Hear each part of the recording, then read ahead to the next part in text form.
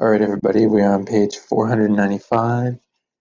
The rest of the course is going to be trig. There's 2 units to trig. Obviously, just like everything else, we're going to pare it down a bit, but if you plan on doing any other math beyond this, especially calculus or anything in university, trig is very important. So I'm going to go over all the key highlights. This first lesson should be a bit of a review from Math 11, hopefully. It's just about angles and quadrants. So we're going to scroll down here. All right, so this is your XY axis. This is the X, this is the Y, but you can also measure them in angles, and 0 degrees always starts over here on the right. And we rotate clockwise for a positive angle. Okay, so if we rotate 235 degrees, every quadrant, this is quadrant 1, this is quadrant 2, this is quadrant 3, and this is quadrant 4, is 90 degrees. So if you add them all up, 90, 180, which is a flat line, 270, another 90 degrees, and then 360 all the way back to 0. So if we rotate 235 degrees, that means we've gone 180 plus another 45. No, plus another 55. Sorry guys, plus another 55 degrees.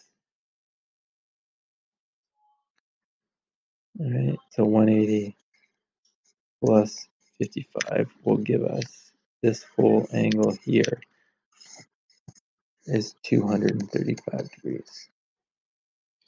If you rotate in a negative, or you have a negative angle, you're going to counterclockwise. So negative 247, again 180 to there. I have to go 67 more degrees to get there.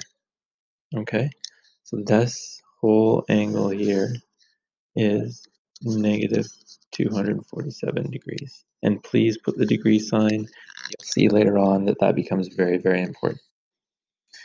Okay, so sketch the rotation angle. When they say rotation angle, you're always starting at 0. And state the quadrant in which the angle terminates. So in this one, if we go back up here, this 235 finishes in quadrant 3. This negative 247, because we went in the other direction, we actually end up in quadrant 2. Okay, so 290 degrees positive, so we start at 0. You can look at this diagram, it's 270 to there, right? So we've gone all the way around to there. 270, we have to go 20 more degrees, and you just draw a line. I don't care where you draw it, just make it look like it's in the right quadrant. That's all that really matters. So we are in quadrant 4, and this whole angle here is 290 degrees. If we're doing negative 135, start at 0. Remember, every quadrant is 90 degrees, and we're going in the negative direction. So this would be 270 if you're going positive. It's negative 90, negative 180, negative 270. So negative 135, we've got negative 90. We're not going to get to 180. So 90 plus how many more degrees to get to negative 135 is another 45 degrees. We finish right there. Negative 135 degrees, and we're in quadrant 3. All right, final one, 750. Well, you know, that's positive. So all the way around once is 360. If you go around twice, that is 720. So that means I need a little bit more to get to 750. In fact, that little bit more would be 30 degrees, but that's the next part we're going to do. So these 2 circles is 750 degrees, and it finishes in quadrant 1.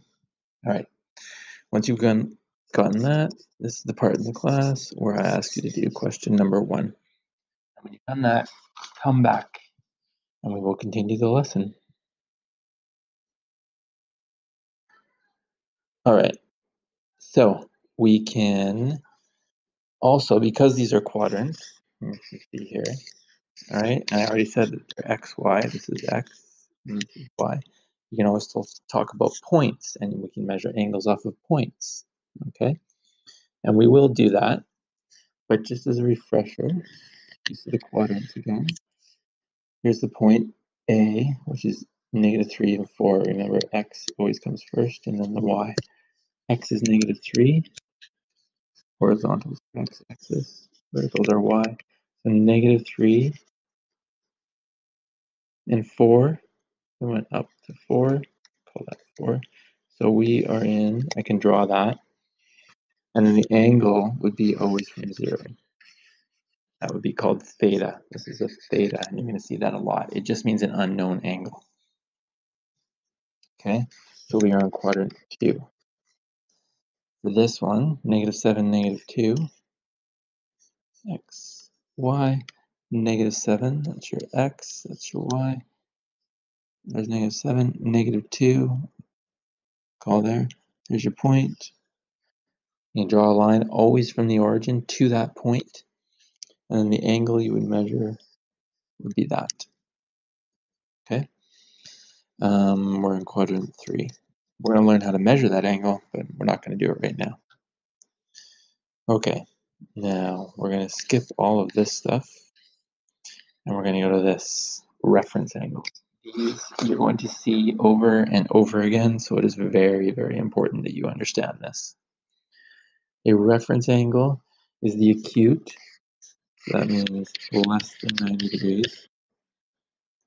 Okay, less than or equal to, I should say. Form between the terminal arm, basically the arm that you draw. This would be a terminal arm. Okay, of the rotation angle, and the rotation angle is from the origin. From 0 degrees. Okay, this point right here is where you start your rotation, and the x-axis. So the reference angle is always back to the x-axis. So if we do a rotation angle of 120 degrees, starting here, you rotate to 120 degrees. For the reference angle, they want to know what is that angle there, because we always go back to the x-axis, and this is the x-axis, the horizontal. So if I've rotated 120, how many more degrees do I need to go to get to 180? Well, that's going to be 180 minus 120, which is 60 degrees. So our reference angle, ref, and that's a little angle sign, is 60 degrees.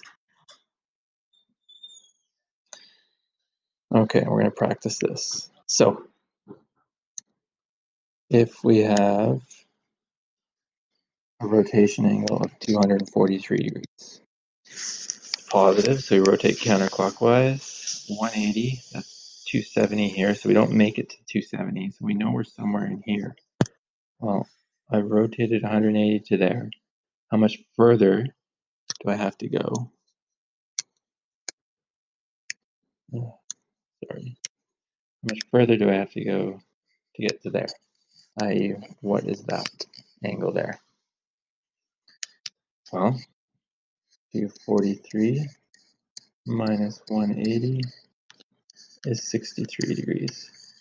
That means this angle is 63 degrees. That is your reference angle because it's back,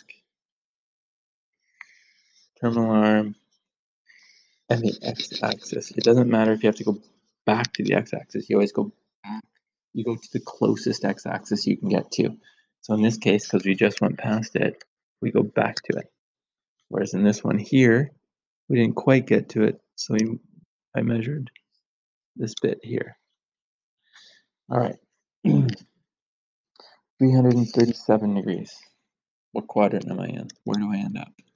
Well, I've gone past 270, so I'm to there. I don't make it to 360, so I know I've finished somewhere in there, okay?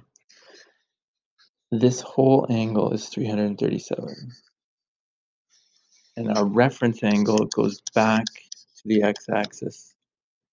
So the reference angle will be this bit right here. What is that angle? If I have 337 to there, how much further to get to 360? Well, if you go 360, and you don't have to write this out, you can just tell me the answer when I ask it, and we'll get to the point where that's all I'm going to care about. 360 minus 337 is 23 degrees. So this angle is 23 degrees. All right, final one. 70 degrees.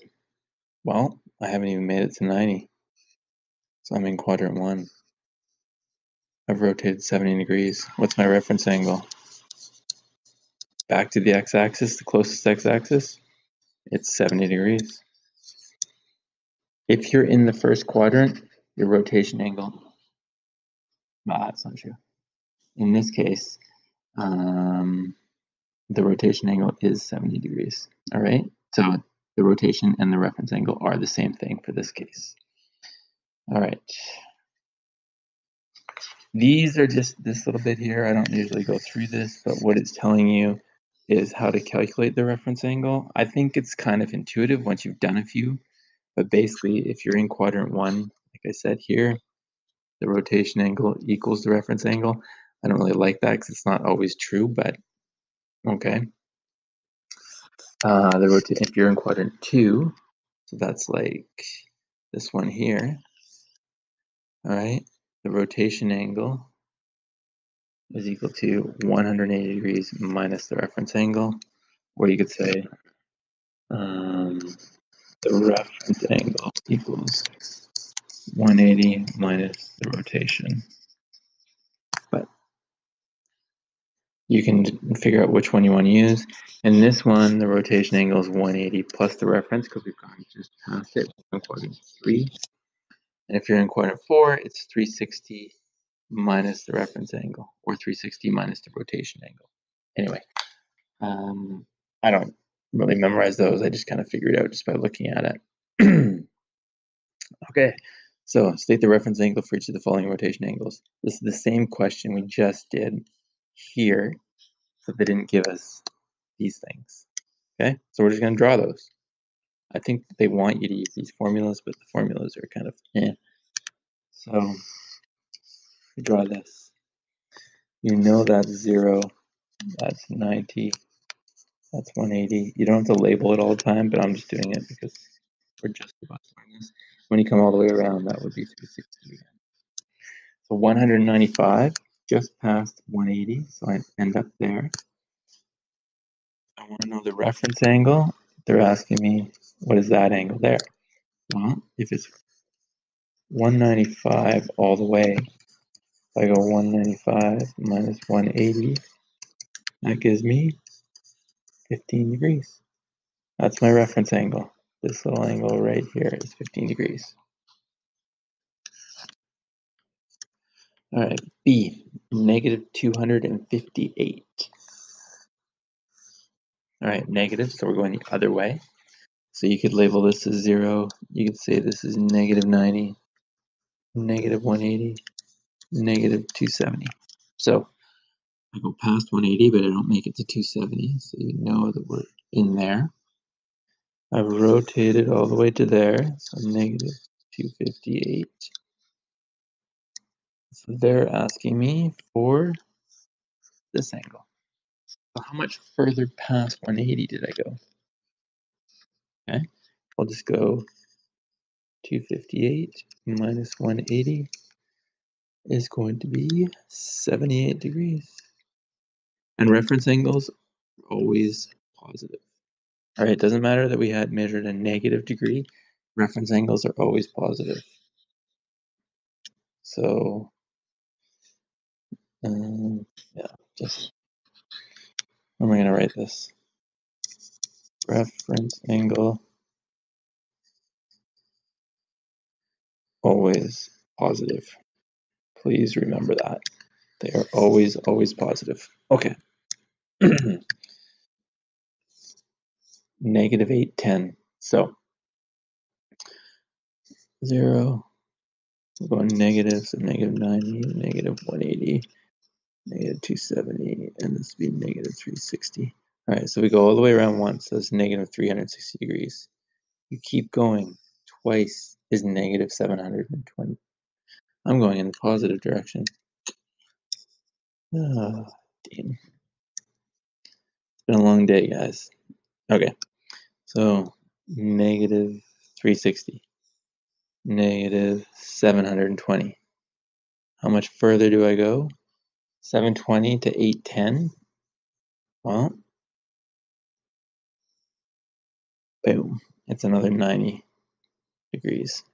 So this, all of that is negative 810 degrees. So what is my reference angle? It's back to the x-axis. Doesn't matter if you go to that one or you go to that one. The angle is going to be, reference angle is equal to 90 degrees. And we'll learn later on why it doesn't matter which one you go to. 90 is sort of a special case. Okay, last question. Determine 4 angles between 0 degrees and 360 degrees, which have the same reference angle as a rotation angle of negative 128. Okay, so we draw our little grid. We have a rotation angle of negative 128, so we have to mark that first. Negative 128, so we do negative 90, negative 180, negative 270. Like I said, you don't have to label all those. If you just draw the grid and draw it, I'm fine with this. Negative 128 means we're going to end up there because we don't quite make it to 180. So there's our negative 128. Okay. So what is our reference angle? That's the first thing. All right. Find our reference angle. So I want to find this. What is that angle? We always go back to the closest x-axis. If it's 128 to there, how much further do I need to go to get to 180? Well, 180 minus 128 should spit out 52 degrees. So that is my reference angle, 52 degrees. Okay. And they're asking to determine 4 angles between 0 and 360, which have the same reference angle as this. Well, what they're saying is, if you have a reference angle of 52 degrees in the first quadrant, you have a reference angle of 52 degrees in the second quadrant, you have a reference angle of 52 degrees in the third quadrant, and if you have a reference angle of 52 degrees in the fourth quadrant, what are your rotation angles? In other words, I rotate to there, what's my angle? It's not going to start at 0. Well, if you're in quadrant 1, your rotation would be 52 degrees. If you keep going to there, now you're in quadrant 2. 1, 2. In quadrant 2, your rotation will be 180 minus 52, because you don't quite make it to 180, which is 128 degrees. If you're in quadrant 3, so we kept going all the way to there, I went 52 degrees past 180. Okay. My rotation will be 180 plus 52, which is 232 degrees. And if I'm in quadrant 4, I went all the way to there, I'm 52 degrees short of 360. So it'll be 360 minus 52 degrees, which is 308. Okay. So, couple things. You need to know what a reference angle is. It is so important for this whole unit. So going back here, this, you need to know this, okay? The acute or less than 90-degree angle formed between the terminal arm of the rotation angle and the x-axis. So it is, if you drew a picture, it's always going back to the x-axis. Always, always, always, and it's always positive. Always positive. All right? You need to practice this, so please practice this. I would like you to do numbers 4, 5, and 6, but for 6, just do A and B. All right. If you have any questions, email me. Good luck.